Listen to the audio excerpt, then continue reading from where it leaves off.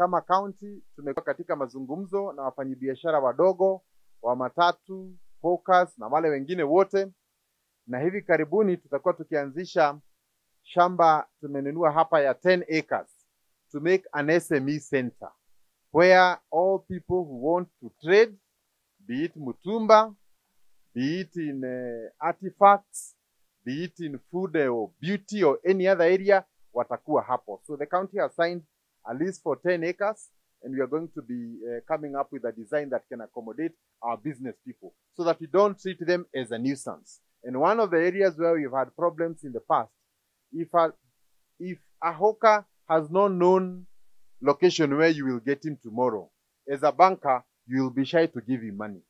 But if you know that he's in such and such a market, stall number 14, and if you go there tomorrow, you will find him.